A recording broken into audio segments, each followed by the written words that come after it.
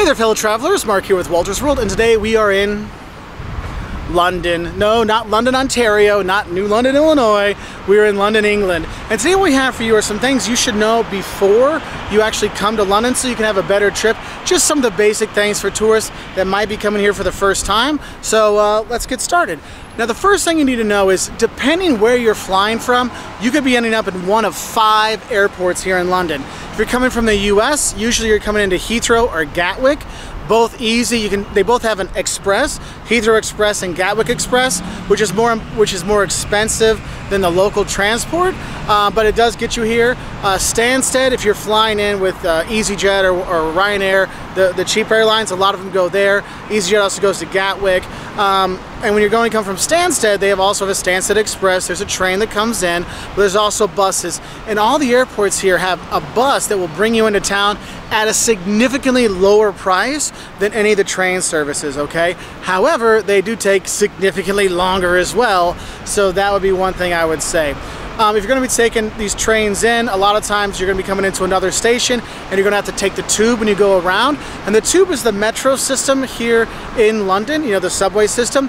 It goes everywhere. If you got a pass, man, you can go anywhere you want to go. But the thing you need to know is the tube or the subway, you know, in London is expensive.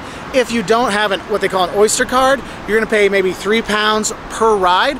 For my American friends, that's about $5 per subway ride. Yeah, insane expensive. So what you need to do is get an Oyster card. You pay like £5 or £6 for it, and what it is, it's a reloadable transport card that you can use on the subway, on the tube, or you can use on the buses and things like that. It just kind of ticks off the money. And what happens is, if you use the Oyster card, it actually charges you a lower fare. But the thing is, you cannot forget to tap in and tap out with your Oyster card, because if you don't tap out, they charge you like the whole largest fee they possibly can, and that can be a lot more expensive than just paying £3, okay? Now, another thing of the transportation around here is you can take the black cabs around here. I mean, the London cabbies are famous for their wit, their humor, and knowing where every freaking thing is in this town, and that's what's so cool. And the thing is, if you're gonna take a London cab, before you get in, you know, you look in the window and say, hey, I want to go to Soho, or I want to go to the Parliament. You tell them where you want to go beforehand, and they say, sure, get in. You hop in, and they'll take you there, and you can ask them questions and all kinds of stuff, and they're usually very helpful. And the cabs can be kind of pricey when you are here, so just be a heads up on that one.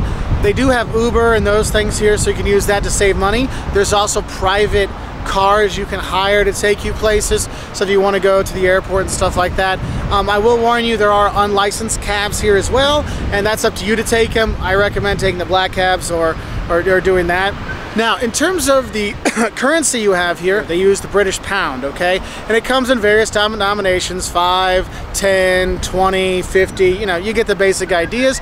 But also they have coins. There's a £1 coin and a £2 coin, and there's more smaller coins, you know. And that kind of leads us into something you need to know about money here. London is an expensive vacation destination.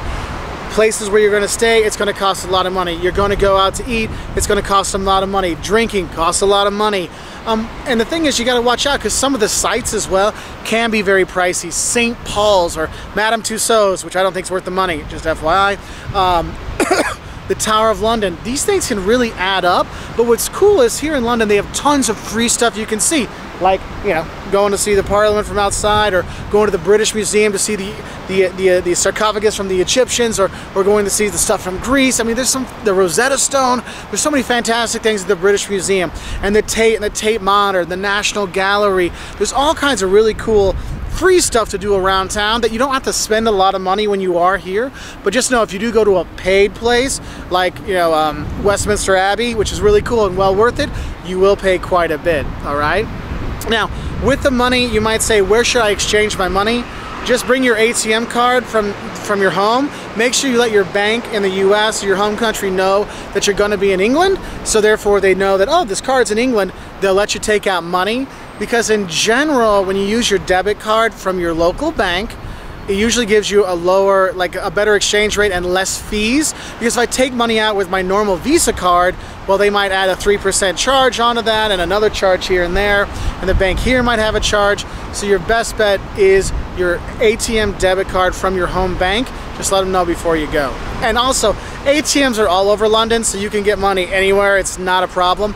And they do accept credit cards pretty much everywhere, so it's like the US that way, that you don't really need to get money because you can always pay with plastic. So that's helpful. Sometimes you do need some cash though, so have a few bills on hand or some coins on hand because they are worth something. Now, probably the most dangerous thing about London is the traffic, because they drive on the left side of the road here. So you know, if you're in the US or Germany, you look left, then right, and then left, and then you cross the street. Well, here you need to look right and then left and then right, because the cars are coming from the other direction. And that's where a lot of tourists actually do get hurt. I actually, every time I've come here, and I've been here a lot of times, I still catch myself a couple times going, whoa, I didn't look right first. So make sure you look right, left, right. Otherwise, so be careful for that. Other safety concerns you would have here, London is kind of a pickpocket place. It's not as bad as some of the other major cities in Europe, but you do need to pay attention at big tourist sites. Late night, they do like to have their drink here, so that might make some people feel uncomfortable. But overall, London's a really cool place. It's not really too problematic with safety and things like that, so you shouldn't worry too much. Just watch out for the cars and the buses on the street, because that's where most of the tourists get hurt. Now, another thing you might want to do is you're going to take a lot of pictures here, because there's so many cool sites in London, whether you're taking a boat tour on the Thames, or you're up in the gallery up at the very top of St. Paul's, or of course Big Ben Parliament, kids. You're going to take a lot of pictures. Your phone's going to get low on battery. You might want to know is, how are the plugs here? Now in the US, you know, we have the two flat plugs like this, and then in mainland Europe they have the two circle plugs like this. Here in England they have a different one. There's three flat things, two this way and then one up on top like that.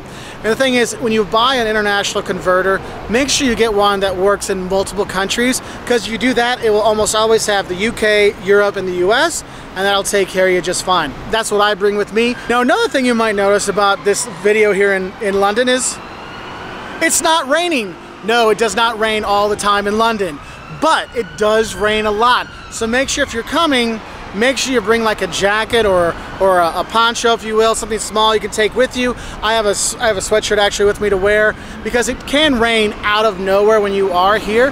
I've been here a lot of times. I remember we were here for New Year's one year, and literally I felt like it was raining horizontally.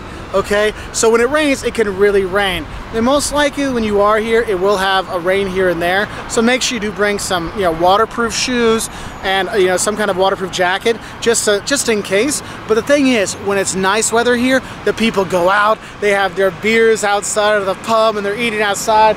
You see this? Well, there's not so many people now outside, but there were a ton of people in this park when I got here a little while ago, and they really enjoy being outside when they can be outside. So make sure if you get that chance, do go out and enjoy things. Don't just sit inside the pub when it's nice out. Get out, because then you'll get to meet the people. And that's one thing about London. People think, oh, London, England, it's Downton Abbey and all stuffy, and the Queen will say hi to me all the time. No. London is an international city. You will hear Chinese, you will hear Spanish, you will hear Italian, you'll hear English, you will hear Scottish, you'll hear all kinds of stuff.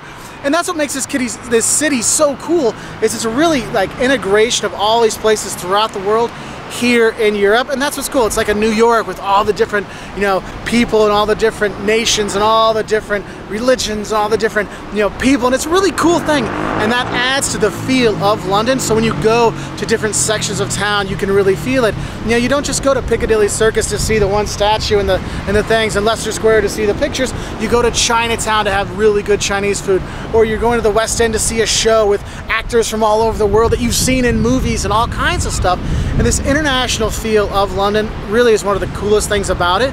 That's why a lot of people move here to work, because you can be from anywhere and still be a Londoner. So it's really kind of a cool thing. And the last thing I want to say is, what are you going to eat when you're here? Look, I know England doesn't have the greatest reputation for food. I mean, no one would say, I'm going to England for a culinary vacation. Look, you can hit up the pubs or the chippies and stuff like that and get your really English food, like your fish and chips and your steak and kidney pie, or if you're here on a Sunday, the Sunday roast, with Yorkshire pudding. There's all kinds of great English things you can do in the pubs. But what's cool is, like I was talking about before with Chinatown, the Chinese food, you have so many different nationalities here, and they've brought their cuisines from all over the world, and you can eat great here, whatever it is you want.